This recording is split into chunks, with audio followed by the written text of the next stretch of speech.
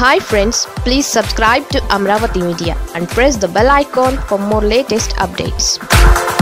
పయ్యావుల ఎందుకిలా టీడీపీలో big discussion. Payyavula Keshav TDP senior నాయకుడు, అనంతపురం జిల్లాకు చెందిన వివాదరహిత నాయకుడు. అయితే ఆయనపై ఒక సెంటిమెంట్ ఉంది. ఆయన గెలిస్తే పార్టీ అధికారం కోల్పోతుందని, ఆయన ఓడితే పార్టీ అధికారంలోకి వస్తుందని. సరే, ఈ విషయాన్ని పక్కన పెడితే ఇప్పుడు ఆయన గురించి చిత్రమైన విషయం ప్రచారం జరుగుతోంది. ఉరవకొండ నియోజకవర్గం నుంచి విజయం సాధించిన పయ్యావులకు చంద్రబాబు కీలకమైన పదవిని ఇచ్చారు.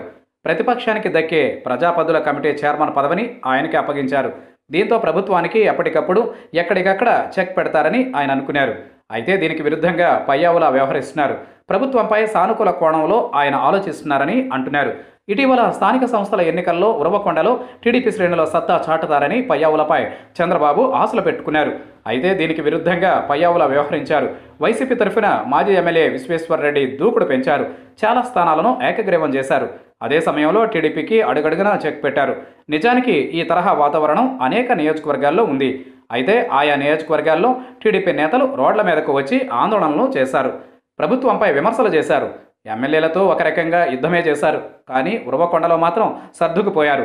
ఈ పరిణామమే ఇప్పుడు టీడీపీలో చర్చకు దారితీసింది. అసలు ఏం జరుగుతోంది? పయ్యావుల కేశవ్ ఇలా ఎందుకు వ్యవహరిస్తున్నారు అనే కోణంలో టీడీపీ నేతలు చర్చిస్తున్నారు.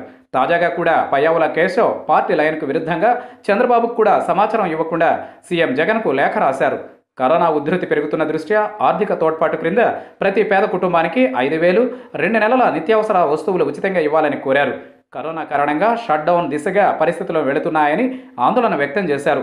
సాధారణ ప్రజలు జీవనోపాధిని కోల్పోయి తీవ్ర ఇబ్బందులు ఏర్పడతాయని, పేద ప్రజలను ఆదుకునేందుకు తక్షణమే చర్యలు తీసుకోవాలని పయ్యావుల కేశవ్ లేఖలో డిమాండ్ చేశారు. వాస్తవానికి ఇలాంటి సూచనలు, సలహాలు ఇవ్వరాదని గతంలోనే చంద్రబాబు ఒక తీర్మానం చేసుకున్నారు.